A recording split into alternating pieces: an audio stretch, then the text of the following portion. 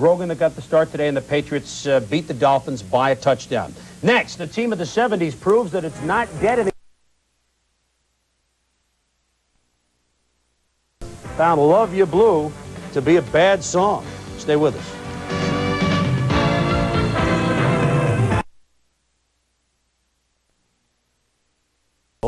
On paper, it looked easy. But you see, that's why they don't play football games on paper, as Gayle Gardner certainly can attest to. Well,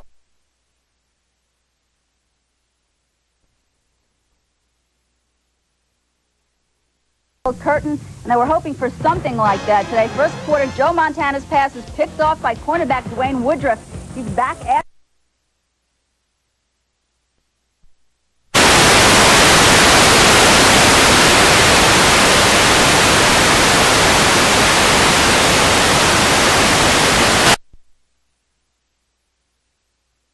show what they hoped they'd be able to show through the air this afternoon. Let's go back to Chris. That is for sure, Gail. Thank you. And as far as the top teams in the NFC West are concerned, as John Lennon once sang, strange.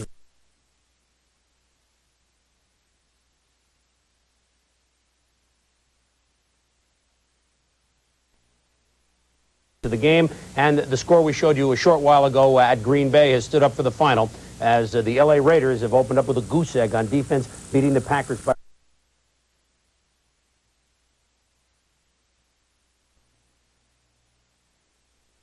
from Roger Craig.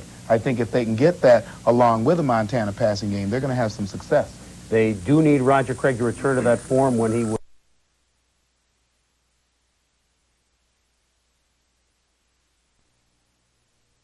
This man to my left, Pete Axthelm, was starting to sing "Love You Blue." You picked the Oilers in the AFC Central. We laugh. You're right. Up at home, and you know, Chris and Gail were talking before about this game isn't played on paper, and in fact, this becomes more significant today because we had two dirt teams from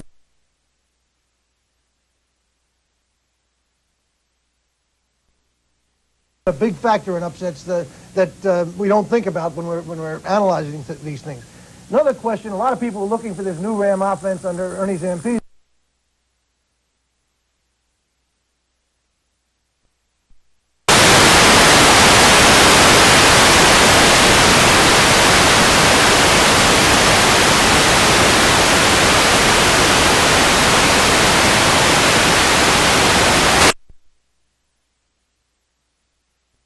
Fumble on the first drive of the second half for Cleveland. Bobby Hebert goes to work. Look at the catch by Mike Jones, who takes a belt for Frank Minifield, but he holds on. Gain of 11 on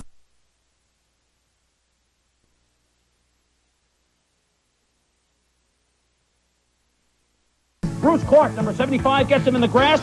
They call a safety in the fourth quarter. Marty Schottenheimer cannot believe it because the Saints have gone up 23-21 in the grass rule. Tom, what do you think of that rule?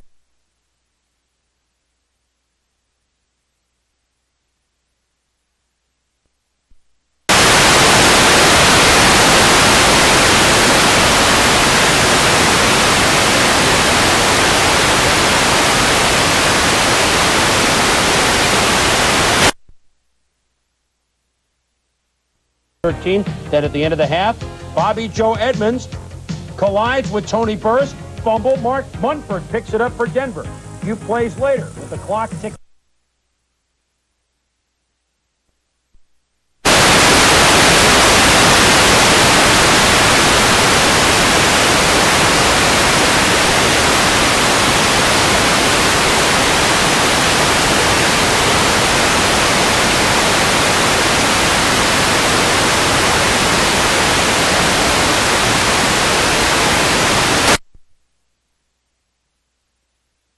They win it by a score of 34-19. The Vikings spotting the Lions the early lead, then moving on. Well, I'll tell you what, it's time to add them up with Mr. Axthelm and Pete.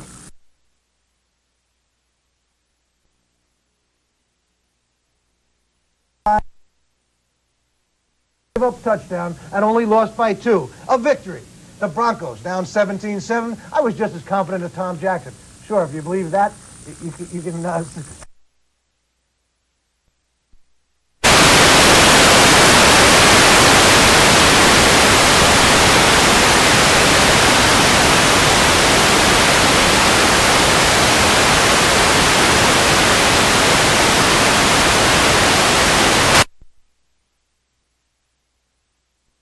winds up being a 17-17 final, as Dan Reeves can't believe it. The key stat on this game has to be the 6 Bronco turnovers as they finish in a 17-17 tie.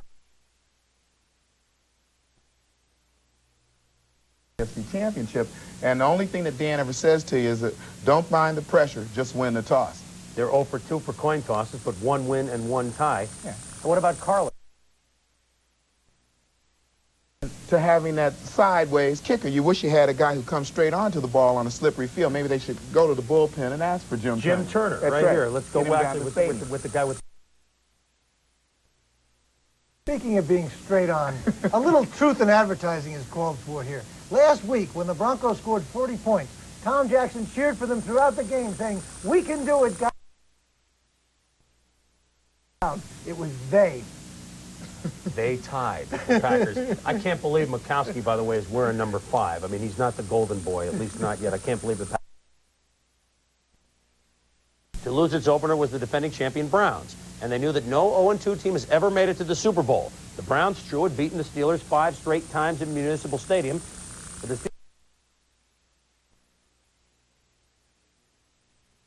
back. And Hanford Dixon 29. 2nd down and 6 at the Pittsburgh 19. Bernie Kosar to Fontenot. Fontenot will throw it to Kevin Mack, 14 yards. Drive capped off by Mack. Of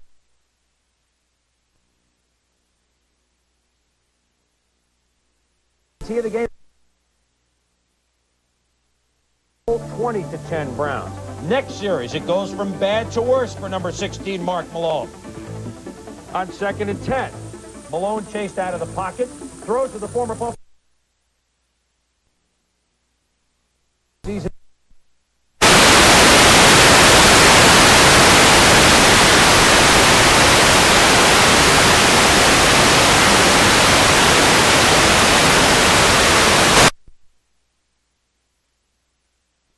Yeah, we're on the road. Things a little different. The Pope isn't here. With the Eagles up by 17, it took Ruben Mays out of the game. They had to throw. And the Eagles secondary burned last week by Doug Williams.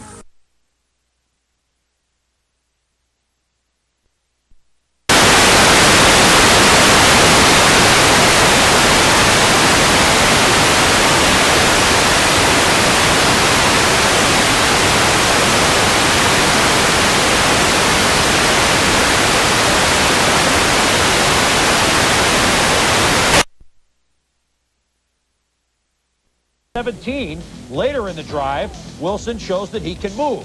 Playing for Tommy Kramer, he says, "I like this spot." Goes deep to Anthony Carter, who is wide open. 5.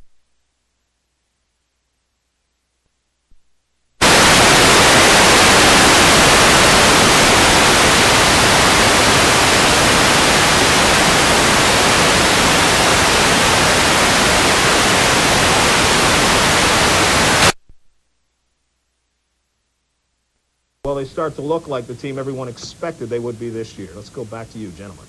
All right, John, thank you. Big loss and a big win for the Seahawks on game day. Tom, you were lauding the play of Bosworth in the loss last week. What about today? He played well again. At home in the Dome, different ball club. Different ball club, and I happen to notice a new quarterback duel. The question now, who will most welcome a break from a strike? Mark Malone or Todd Blackburn? You're a tough ass. If you're an opposing quarterback. 17 times in their last 18 meetings, Miami has been able to corral the Colts. This time, they simply needed to do it again, or else they faced an 0-2 start with Dome. Don Shula pacing the sidelines. Yeah, they hadn't lost to the Colts since 1980. On the Colts' first possession, 4th down, a 59-yard field goal by Dean Biasucci. Well, maybe not.